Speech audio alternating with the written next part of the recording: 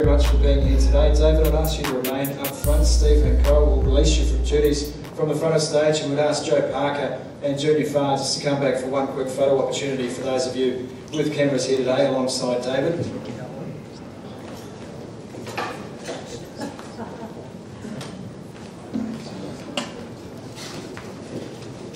Ladies and gentlemen, our headline act, Junior Farr and Joe Parker and David Nika, hoping to make his professional debut at the Stonewood Homes Fight of the Century, with a date still to be announced, hopefully sometime in late February, early March.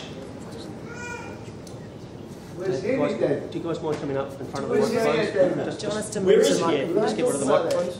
Oh yeah, we can move those. He's gone to eat. Yeah. Well, Dan, we'll look further. Right, guys, come in behind. This is the Andrew Cornaga show here, folks, so we'll let him do what he does best. Great.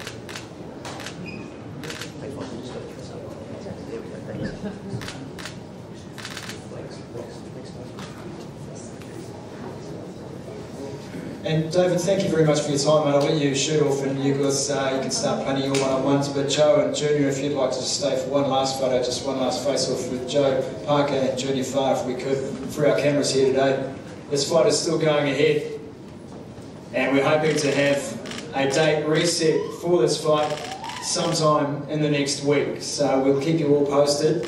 And again, we thank you very, very much for being here today, as we have released as a recap news that Junior Farr will require surgery tomorrow. He'll have approximately 1 month to recover before being back into training. Joe Parker will take a rest from the boxing gym for the next 4 to 5 weeks, be back into training early January, and the fight's still to go ahead sometime early next year, with a date to be confirmed, hopefully within the week. Junior Farr, Joe Parker, still very much a thing, and thanks everyone for being here today. Joe Parker, Junior Farr, thank you. Boys, really appreciate your time. Thanks everyone.